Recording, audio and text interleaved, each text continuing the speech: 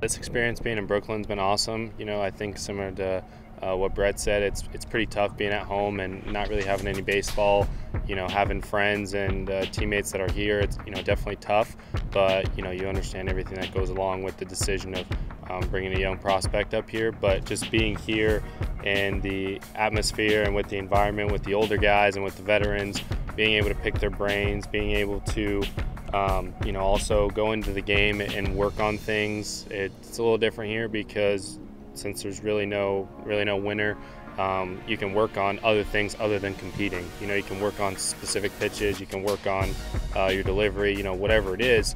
Great part about baseball and something like this is that you can come back the next day and you can keep working on it, that it's not going to really affect your so-called stats like it would in a regular season. And so I think all that together, tied up with just the experience and the knowledge of the older guys, I think it's really made for an awesome experience.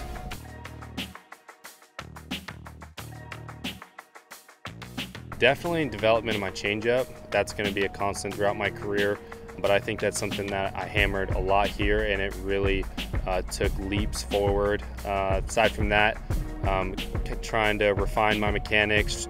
Like I said, when you're at home for so long, you're throwing, and without analytics and video and stuff like that, it's easy to get into some bad habits. And so coming here, kind of getting back into the swing of things, it really allowed me to hammer on those habits, and allowed me to hammer on the things I was doing really well at in spring training, and take that and do it here. And on the flip side, maybe the things I really wanted to work on in spring training, and tried to work on it while I was at home, and then continue to work on it here. Porcello was here for a little bit, deGrom was here for a little bit, Betances was here, Paul Sewald, Daniel Zamora. I mean, really everybody was so friendly and really, really took me under and answered any questions that I had, and went out of their way to really just communicate with me and allow me to feel, normal, like I wasn't just the young kid on the block. And so all of them had such great advice, and I think similar to what Brett said, it was just about being a professional and how to take care of your business and go about your work. And I've for sure matured a lot since being here.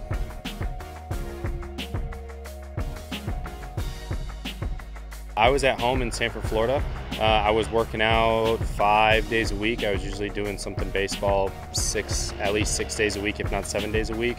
And so I was working out at a place called Top Level Athletes and a place called Marucci Clubhouse. I was lifting at Marucci Clubhouse and doing my throwing and pitching at Top Level Athletes. And I think the great part about being at home is that you have to be accountable for yourself. At the end of the day, this is your career, and you need to know how to go about your business on your own and know what's good for you. And so I think for me, being at home and having to be accountable for what I was doing, and not have anybody looking over my shoulder the whole time saying you got to do this, you got to wake up and do this, I think that really helped when I was coming here and got here, really helped me solidify my routine early on. I threw at Stetson my last couple live ABs and bullpens. I threw to Patrick Mazeika, one of the catchers here. I threw it at Stetson, so I was actually fortunate enough that deGrom was there as well, and that's where he was throwing his bullpens. I learned a lot from Logan Gilbert.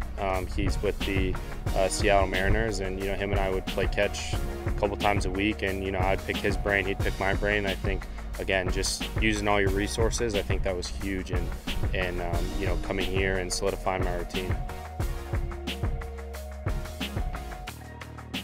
I think for me, the biggest thing that I saw was just how he went about his business. He shows up early, leaves late, and throwing bullpens at Stetson, it was just awesome to see how much intent he put into his bullpens and what he was trying to work on, and just all of that together was just, I think it really shows why he's a Cy Young. He doesn't really take days off, and in his bullpen you can tell he's working on something. He's not just going out there to throw.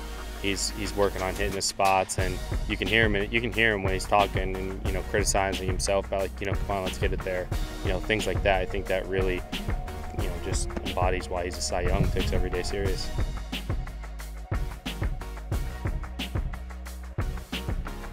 I think all I can do is just trust the coaches, and they've been so good with communication. They've been so good with reaching out and doing the best that they can, giving us information, and so they've just been so helpful that it's really just trusting coaching staff, trusting Ricky, who's the pitching coordinator, and what he wants me doing. And it is a little tough, especially like back at home. You don't really know when you're going to get the call. It's just kind of on you're kind of on hold the whole time, and it could happen in an instant. But I think for me, it was just, like I said, being accountable and always being ready. And that's something I want to take into when I go home, is just always being ready, so that when I show up to Instructs, it's not like I took the week 10 days off. I kind of picked up where I left off and kept going, and then show up to Instructs and have the same attitude, just keep solidifying my routine and kind of keep going.